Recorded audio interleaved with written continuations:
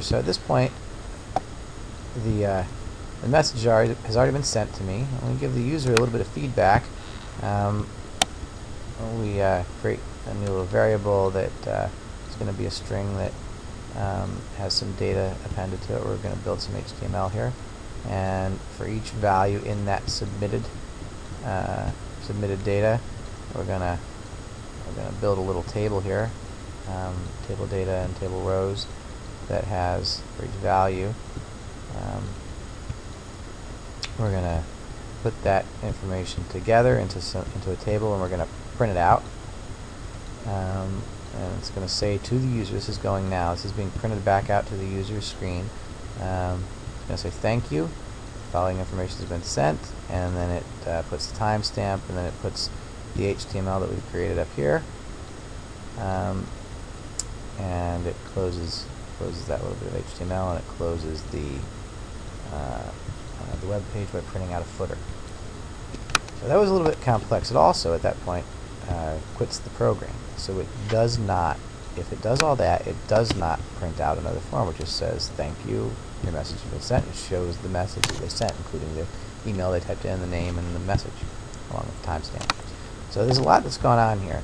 To review it really quickly, we save this as a text file at a certain location. It's just a text file that appears on the website.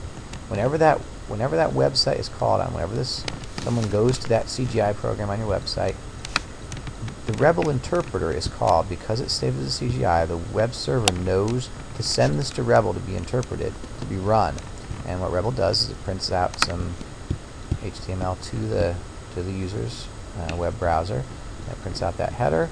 It sets some information. Rebel's running and setting some information to be used in this program.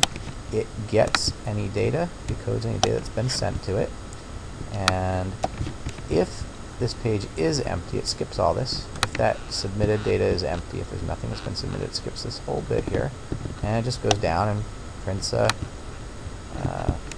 form for the user. That form, again, is printed to the user's browser. It's containing a little table here centered on the screen, and that data, or that form, takes some data from the user, name, email, and text message. When the user presses submit, that action goes back to this script, and this time prints out the header, it runs the program again, and this time some data has been submitted to it. If it's not empty, it runs all this, creates a little message, it sends that to whatever address I want it to send it to, and then it prints out a response for the user to say that the following information has been sent, prints out a footer, and quits. So it doesn't print out the form again. That's a great little default form mailer that you could use on your website, and you could adjust it to get other information. You could for example, have more form entries down here. You could get adjust this to get more than just the email. If you want to ask some questions from the user, you could have drop-down boxes, for example, and you could get that information sent to you and process that data. For example, if you'd like, you'd ever do something other than mail, you could do calculations and other processing on information that's been sent. You could add it to a database. Anything that you'd like to do with it, you can use the full power of Rebel's programming abilities. You can manipulate images, you could upload files, you can do just about anything you want with that Rebel code. And here's just a little example of the header that was used. There's, you can see there's a header, it has a page title, there's a background color, some tables, and that table is going to be 95% of the web page. And then here's the footer. It basically closes all of those tables that were open and closes the body and the HTML. And it has a little copyright notice down on the bottom. It's a nice little format for a web page. You can use that. That's released open source, and looks like this. It's got just a little more formatting than before. a little black header. You could, for example, if you wanted to put a picture on top, you could put a picture on top, make it look like the rest of your website. Type in here, name, type in our email, and type in a message.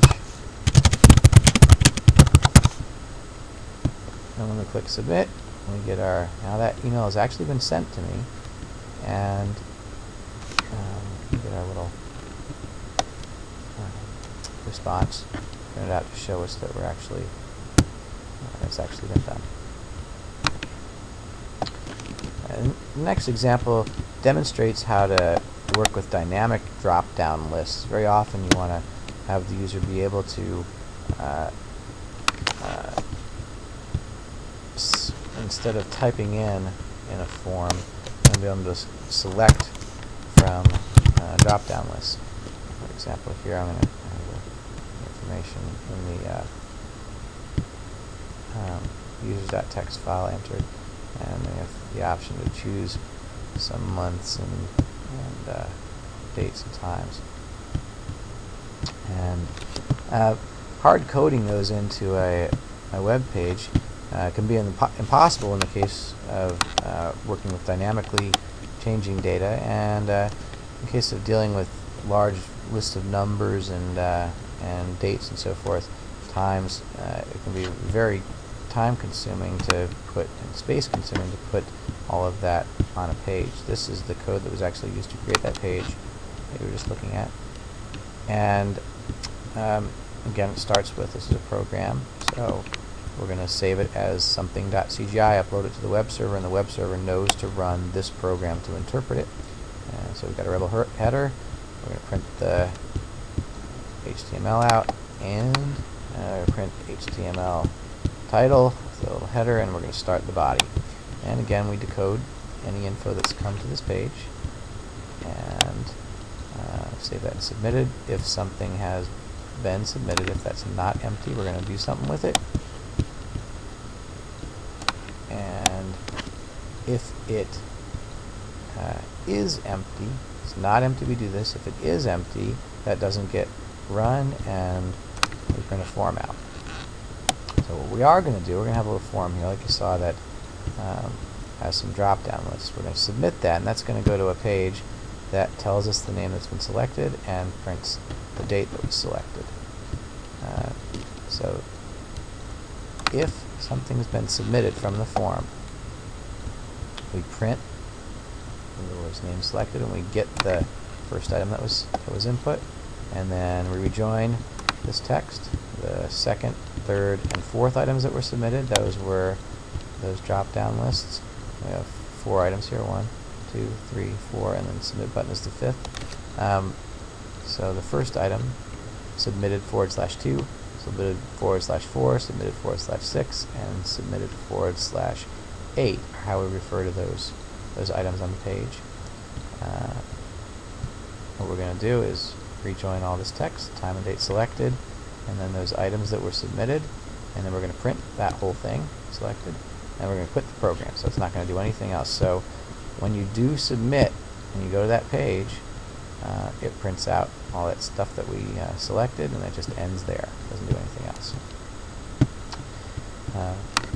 So this gets run if something's been submitted, and it quits.